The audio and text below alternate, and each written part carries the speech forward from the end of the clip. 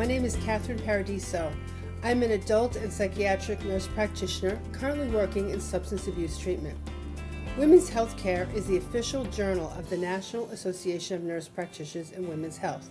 So I was very happy when my manuscript was accepted because I know that this important information will reach the largest number of nurse practitioners caring for women. The opioid epidemic remains a significant problem in America today. Opioid use and treatment in women deserves more attention because substance abuse and response to treatment presents a different picture than in men. The impact to women has been profound. Women are prescribed opioids more frequently than men, become dependent on a smaller amount of opioids over a shorter period of time. My article, Opioid Use Disorder in Women, Distinguishing Features, focuses on opioid use disorder in the context of one woman's case. It describes her story, which is similar to many women who use.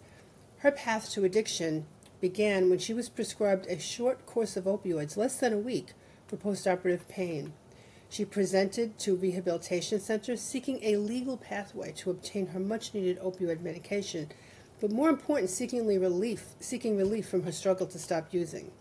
Within the paradigm of harm reduction, she has received evidence-based care, and her overall health and life is much improved.